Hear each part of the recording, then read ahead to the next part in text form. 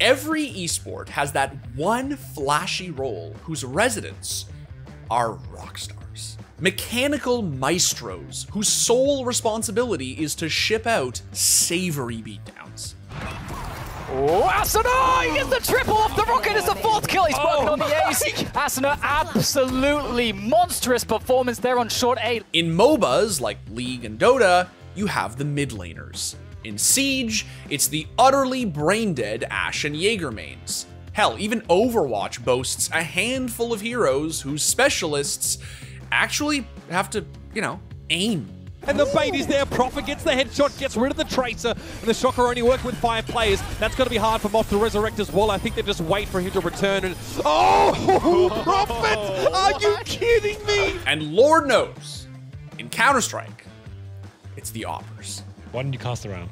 Okay, tags up. 1. He's going to get... Oh! I'm starting to believe as well, Henry, because he's got to take inflating. Oh! Fallen! Stop blowing my mind! From the flicks to the filthy no-nos, there is no denying that those who've been entrusted with the mighty green are the showstoppers of CS. Living, breathing highlight reels who will stop at nothing to churn out the most ludicrous clips imaginable. Try and hold off the rotations. Oscar's gone. Chris isn't. Op still in the picture. Op still very much in the round. Oh, Chris! He's found 3. It's down to a 2-on-2. Chris, can he close this with an ace? Oh my God! Chris, the Wolf of Wall Street gets an ace. Well, I mean, all of them save one. Just det är Jametime här. Jag löser. Jag glömde bort.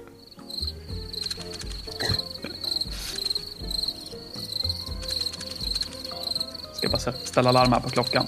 Ja.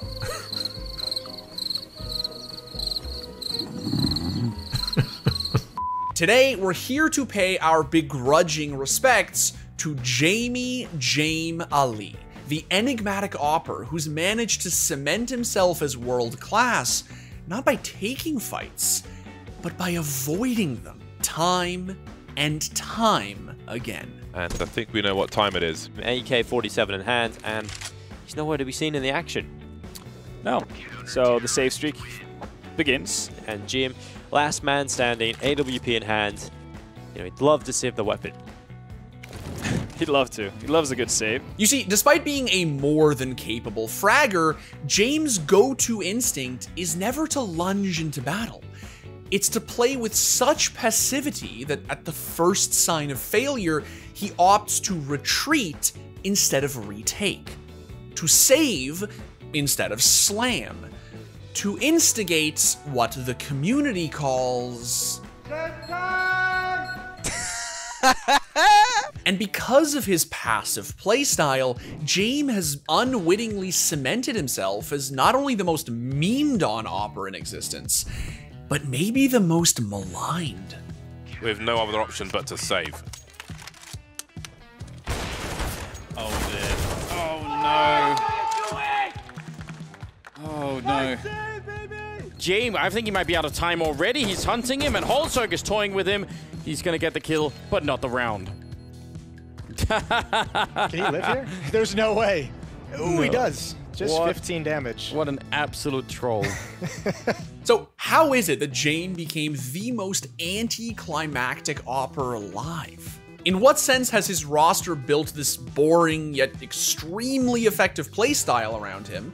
And why has it turned them into one of the best teams in the world? Jame, 1v2, and no Jametime left in the tank. He's got to win this. There's the first. Oh! Jame with the double, and it keeps on going for VP. Now, before you nab the AWP, yell "see ya nerds," and bunny hop your way off site, be sure to like the video, subscribe to the channel, and turn on notifications. That way I'll have even more money to buy even more ops. And more importantly, op skins. Gungnir's don't grow on trees, you know. Alright, so who is Jame, and how did he become the messiah-like AWPer, in-game leader, and face of the all-too vitriolized Virtus Pro? Well, like a lot of crispy Counter-Strikers, our boy hails from the motherland that is the CIS, where he signed to his first real roster, AWPer, in 2017. Тут же и тут же погибает сам. Минус по чоперу. Джейм. Отлично. Сегодня даблкилл. Снайперская винтовка, но Кеша в спине. Кеша может пойти дальше. Джейм! И сейчас четвертый. Смотри, смотри. Бам! Квадрокилл от Джейма. By 2018, AWPer were fragging their way into some very hefty international events, such as the Boston Major. And Jame was quickly cementing himself as not only one of his region's breakout stars, but one of his game's slowest, steadiest, and most surgical AWPers. Again, the support may be good, but he's left on his own for now. One kill comes in, Cody quick with the trade, and AWPer pulling it back man for man as they continue the fight. Davkos can try and stop the bomb down, and now with 15 seconds left, all it takes is one kill, although this time it goes in the favor of Jame. Trade from Sopvik on the flank. And it's all down to whether he plants. 7 seconds left. Goes for the safe option, and I like it. But that'll just allow Sopvik to push up aggressively. Switches up to the box as he moves on in, but spotted on the jump, and Jame hits the shot. 12 rounds for AWPer. And by all accounts, that's exactly what an AWPer should be. Reserved and, for the most part, risk-averse. It just so happens that Jame boasted one quirk that took that to a whole other level. You see, Jame loved his AWP. Like, a lot. So much so that he always saved it. Always. The one issue that they will have, though, is Jame, because he's bought an AWP, Glass Cannon. Another one of those strange Vanguard buys where it just doesn't make sense. You might as well do it now, though, because it doesn't seem like AWPer are too intent on going for a retake. And Hemp is definitely going to be surprised by that look. It's like, why have they got an AWP? Yeah. At least remain honest, but yeah, AWPer immediately deciding to save. They've backed the hell out. Now, you might be thinking, isn't that a good thing? As anyone who's ever reluctantly dropped an AWP will tell you, if you blow nearly 5 grand on this digital deletion tool and then watch as some idiot runs off and dies with it in the first 8 seconds, it's actually really bad. Because the AWP isn't just the most impactful boomstick on the board, it's the most expensive.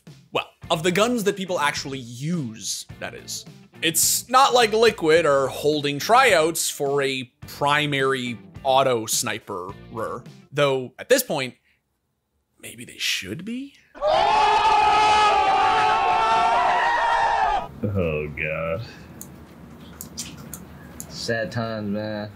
Anyway, the point is that you want your AWPer to be flashy, but you also want them to be responsible and reliable, since weapons carry over, i.e. can be saved round to round. What's interesting is that, for whatever reason, most of CSGO's truly famous AWPers are, well, kind of anything but that. And has to immediately fall back with Jade. He wants this madness. He's picking up behind the lines. He's going to get the kill on Sipnix and runs away, and that has to shake TSM. To be clear, that is not to say that they are bad. No. They are animals. Big-dicked divinities who routinely pull off idiotic, irresponsible frags without a second thought. Frags that you just know were prefaced with someone on comms saying, "Don't worry, he wins these." Kenny S stuck in the sight, finding more. That's brilliant, and Kenny S again up close. Oh my goodness, Kenny S! The no-scope on the third. There are exceptions, of course, but they're just surprisingly hard to find. In fact, if you can find a world-class AWPer whose excellence isn't predicated on being a showboat, one who actually excels at being ultra-defensive, snatch them up, because they will take you to the stars. Device just had a really rough game, flashed, he's gonna get that shot, and that has to feel a little bit going out middle of the air to take down Alex, and now they're pushing. Oh, you've got to be kidding me! He takes every single one! But Jame is a little different. He took his propensity for saving to such an extreme that at some point, it looked as if his team could actually be paralyzed by it. Passive positions due to the low HP. At this point, Jame is just looking for an avenue of safety. Both players are on the bomb site here for Big. One will tap, and that should be at least a player into the open. Jame has not peeked this, so just got to defuse it. And there we go. Easy as it comes. Jame just looks to his teammate like, what the hell just happened? Was I meant to? 45 seconds. Jame is just sitting here. It's just waiting for a player to eventually come through Palace, but the bomb is starting to make its way forward in towards the A bomb site. Eventually it is getting planted in its existence. He'll be the man to sort of risk his own life to get the bomb planted. That's a super ballsy plant. Now they get an open plant that's really easy to defend from both pit and mid. Yeah, this is going to be difficult for the CT side because there's so many post-plant positions established here. Screen's picked up a kill as well, so it's back into a 4v4, not doing damage. Screen coming in with another, and it's falling apart for a Vanguard. It's only on Jame, and it's a 1v3. It's just too far gone already, so Jame again, save time for the AWP. Needless to say, this ultra-disciplined approach has received its fair share of criticism. I know a lot of people are excited to see Jame because obviously he's very skilled with the AWP. I can't get excited watching him play. And yes, a shitload of memeing. James, stop baiting. I'm coming for you. So I think Dzhami is the second coming of Jesus, and he will save my pick'ems. Sorry, chat. All right, Kenny. As a CT, what do you do when you eliminated all the T's but the bomb is planted? I saved the AWP. It's Jametime. Some even went so far as to dub him the Jesus of CSGO, since, well, he's got a beard, long hair, and, saves. Get it? Here's the thing, though. Tiresome as it was from a spectator standpoint, James' painstakingly self-restrained playstyle was actually really hard to deal with. If Jame can find him with his head turned away, then that's one thing. If Flamey resides in the side of the ladder, then that's another. Jame is honing in on this. Jame is walking forward, and now he's on for the 1 versus 3 clutch. Avantgarde again with a chance, but how? How's he get himself away from this? He's gonna climb the ladder, you'd think. Electronic may have just been fooled by this. He takes the high road, and Jame not yet spotted, but he's just working his way around. He's got the info! He's got the shot! Jame, 1v3! Saving the AWP every round essentially meant that Avantgarde had an AWP every round, making it way easier to secure opening picks and ensure that their opponents always had to play around the damn thing. But when Jame did decide to go in, he popped the off. Will they look for this? Jame goes for it. Wide peek with a pistol. That's beautiful. Giving Jame a chance. 1 versus 1. He knows exactly where Stewie is. Around the pillar. Oh, Jame connects it. Can you believe it? It's kind of a disaster. Yeah, they're not going to let him go. They're going to step right in front of that Molotov. Jame still wants to fight. There's the jump back. Huge shot. Bomb hits the deck. And Vitality is going to have to scramble to recover it. And Jame coming back now has a chance on an Apex. And he's got that as well. 4 kills in the round for Jame. And disaster strikes Vitality. He's so hungry, he's going to eat the entire team. Ace to take down Vitality. Is it Jametime? It's Jametime, boys. By the fall of 2019, Avantgarde had Cinderella'd their way to the finals of the Berlin Major, where they faced off against Astralis, the greatest team ever to do it. The bout lasted, well, a solid 10 minutes. It was a beatdown. But that was okay. No one could beat Astralis back then. Jame is all alone, and he doesn't know where to look, doesn't know what to pay attention. A missed shot, and he's gone. And Astralis delivering the final uppercut.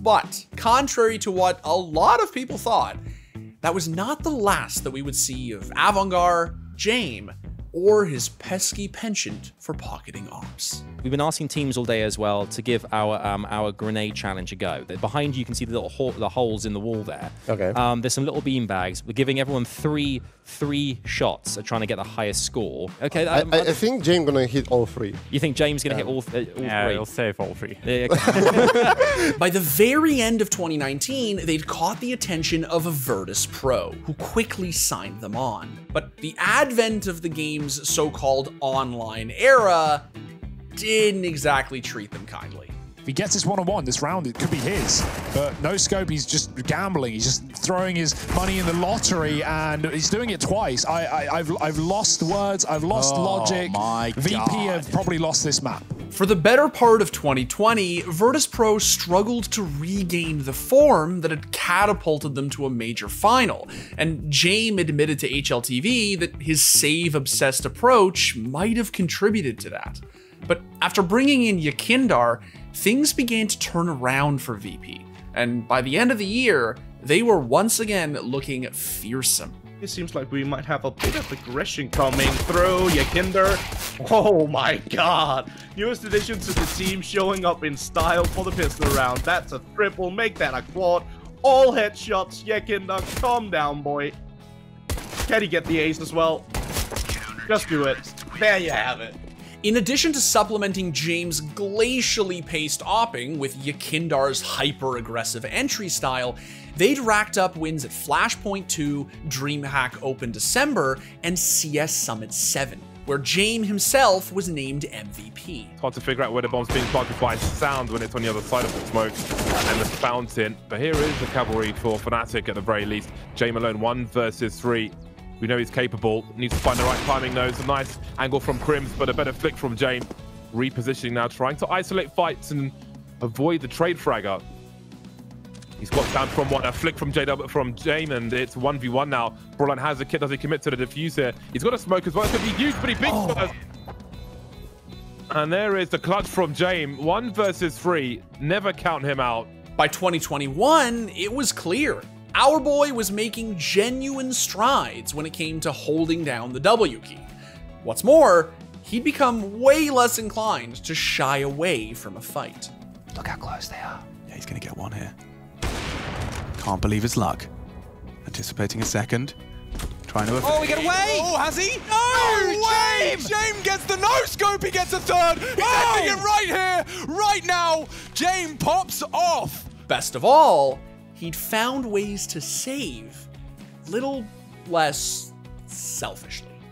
And you know, VP have a little more money thanks to Jame just there. I don't know if you caught it. Jame realized he was trapped by the scout at back boxes, and so he dropped his orb and he shot it over to Buster on ramp so he could pick it up and get out of the round. Jame didn't feel like he would be able to escape without getting taken down. Still, it wasn't as if Virtus.pro's problems were going to disappear overnight.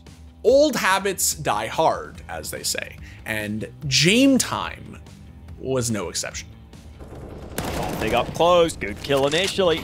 No luck from Buster. The bomb is still at top mid, folks. It's on Jame. Come on, Jame. You got to bring it to the site. Your team are already here taking fights. Come on, you got to get the bomb over here. 20 seconds left. Yakindar's going to have to try and get a kill, but what's happening right now? Yakindar's going to do everything, and Jame's just not going for it. Going into IEM Cologne 2021, CSGO's first LAN in well over a year, fans were, quite frankly, uninterested in Virtus.pro.